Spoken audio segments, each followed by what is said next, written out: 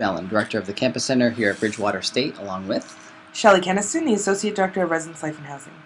Today we're here to talk about demystifying the SSF Innovation Grant at Bridgewater State. We know some of you have been interested in learning more about the grant and how to get the money, so hopefully this module will help you learn more and help you inspire you to take action to apply for some of this money. Today what you're going to learn about is what exactly the SSF Innovation Grant is in Student Affairs, who can apply for this grant, how to put together a very strong proposal, how to develop your assessment, which I know some of you are stressed out about a little bit, like how do I do this, but don't worry, we got you covered, and where online specifically do I apply. So with all that in front of us, let's get going. So what is the Student Support Fee Innovation Grant in Student Affairs? So aside from what you can read there on the screen, part of it, what it really means is this is for people who have great new ideas that you hadn't planned for in your budget. There's one-time initiatives, etc. And we want to help you bring the students, those programs, and those services and new ideas and initiatives, even though you hadn't necessarily planned for them. So in essence, they have to be innovative, in other words, new, something that hasn't been done before. And really this idea of progressive change in the campus community is big. And so some of you have had some really good ideas, but just haven't had the money to do them. So we hope that this now enables you to apply and get these ideas pushed forward. The folks who can apply for this grant is really anyone in the Division of Student Affairs. You really should go through director or assistant director, but anyone can apply, and we'll talk about the steps in a second. But as long as you're in Student Affairs, you certainly can apply for this grant money. So we want to just kind of go over the steps for putting together a strong student support fee proposal. So prior to starting the process, the one thing that we really want to emphasize is that you need to read through the entire grant application first. The proposal itself is not set up in such a way that you can work on it and save your work and go back to it later. So it really is important to go through it all, figure out what's going to be required of you, and be able to work on that before you go in and really start to enter it. So gather feedback from your staff members, your area director, or your AVP.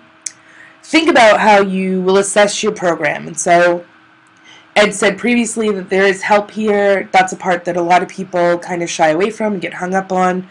But at the bottom of the page that you can see, it does list that the Student Affairs Assessment Committee is here to help you. So Beth is the chair, and then the members can also be found on the Student Affairs Assessment Committee website.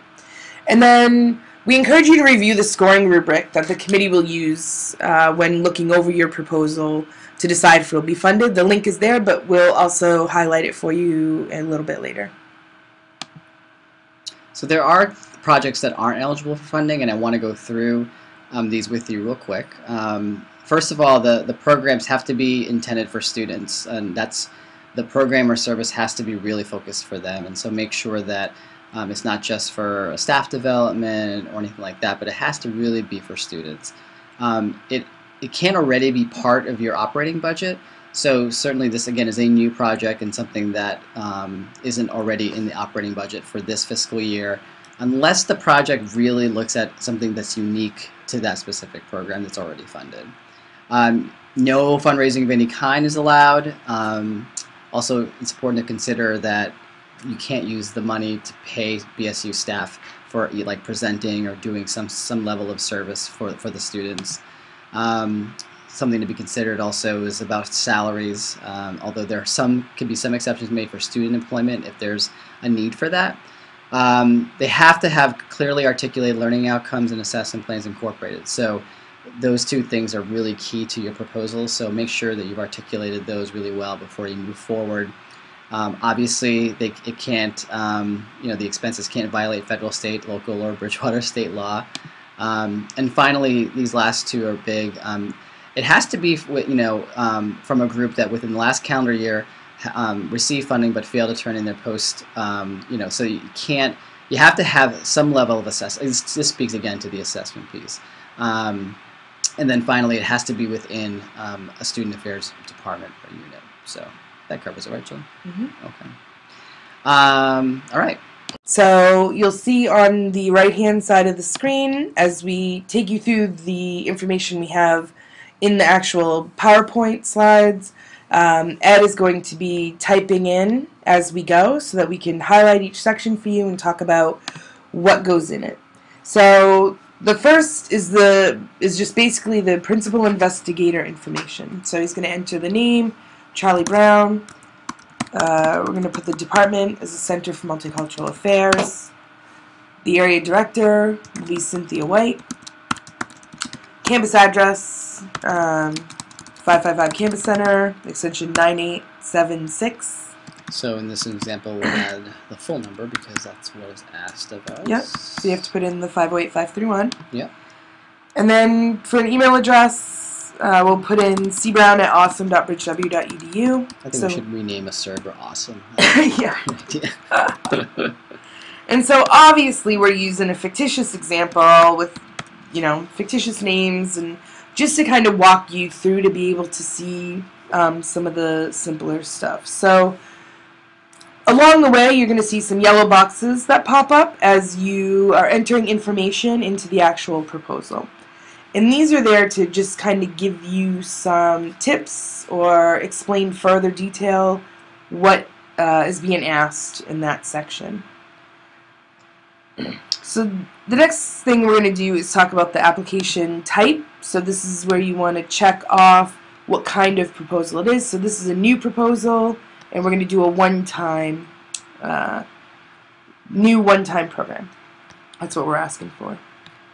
So in the project details, we're going to talk about the name, which for us we're doing Exploring the Great Pumpkin Patch. It is October after all. Of course. In the summary abstract, so it will pop up, you see the yellow box, it's telling you that this is a brief overview, but that later on they're going to be asking for much more detail. Yeah, so here it's okay to be a little bit more general, broad.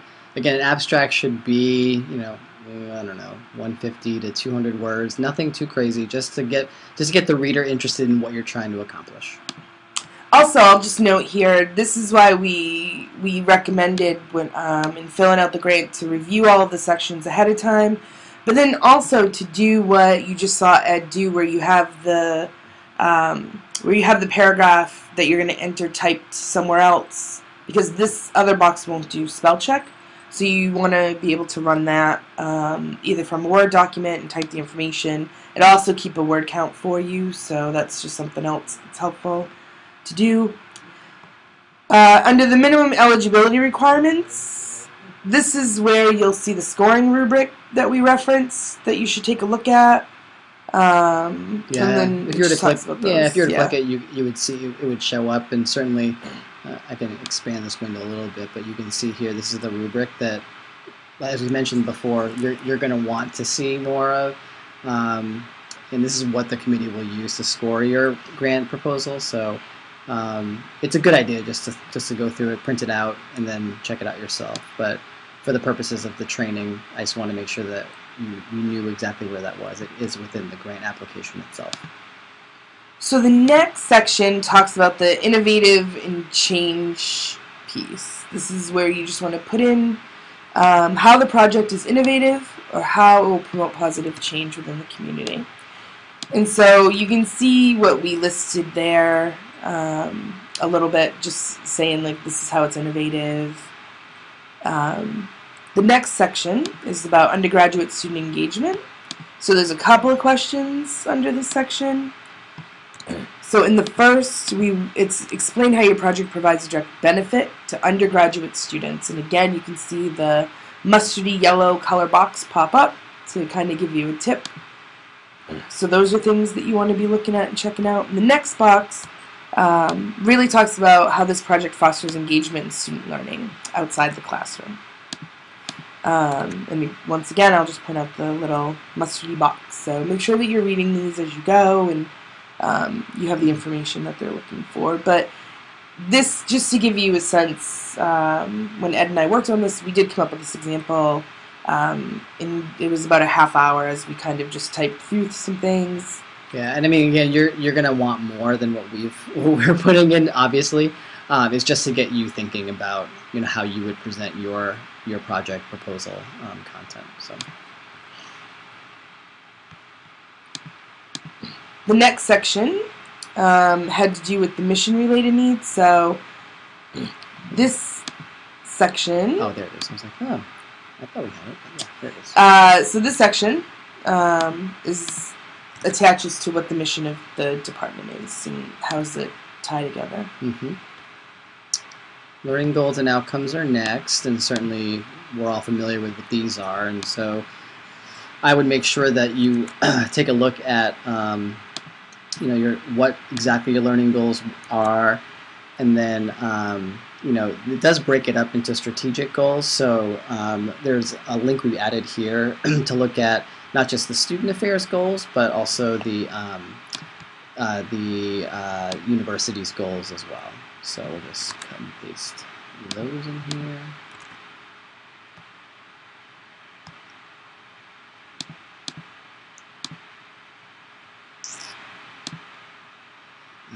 And then specific student learning outcomes are here. Oh yeah, right here. Okay.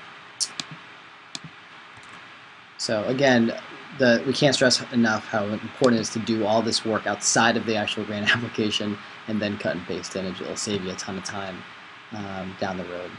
Eventually you'll get down here to where it says project details and budget, and this is where all the nitty-gritty information is put in.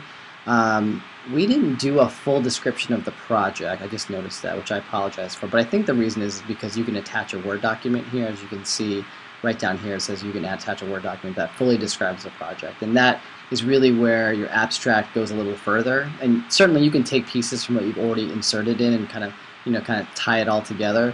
This is the full description of the project as you see fit here. I won't attach it right now, but you also want to look at your total budget amount. So for us, $500 is what we're looking for, primarily for transportation.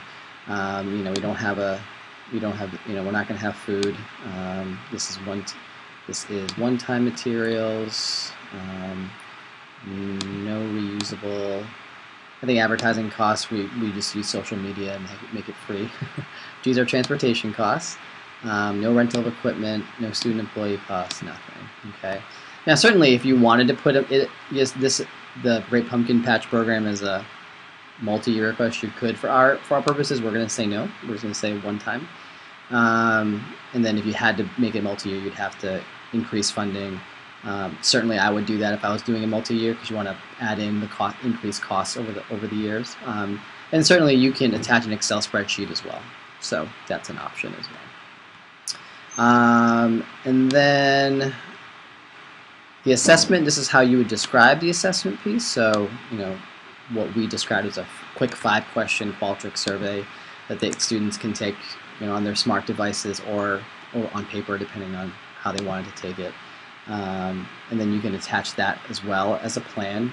Again, this application is great because it does allow you to attach files to it that you've done offsite.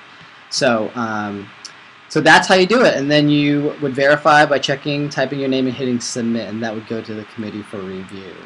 At this point, the things to focus on is that this is the link there. We've shortened it because the WUFU link is actually pretty long, and so we created a bit.ly link. It's BSU SSF 2013, so it should be fairly simple to remember. And again, just make sure that you use Microsoft Word if you're typing up things for spelling, grammar, and all that other, all those other great things to think about as you're writing up the grant proposal. And so when are these due? There are multiple deadlines throughout the school year. The next one for us is going to be November 1st, 2013. And then just in summary, we want you to know the members of the Student Affairs Assessment Committee are available to help in any piece of this process. Everyone's named that are part of the committee help in this. So don't wait. Schedule time now. All of our names, more information about the Student Affairs Assessment Committee is available off the website. Contact any one of us. And then there's approximately $20,000 available for everyone. So submit your requests today. We'll be updating that as we have had some successful grants and we have used some of that money, but at this point we want you to be taking home some of that and helping our students. We appreciate your time today. I hope this has answered most of your questions. Feel free to reach out to any of us if you have any further questions. We hope to see all your innovation grant applications soon. Until next time, thanks so much. See you later. Have a great day.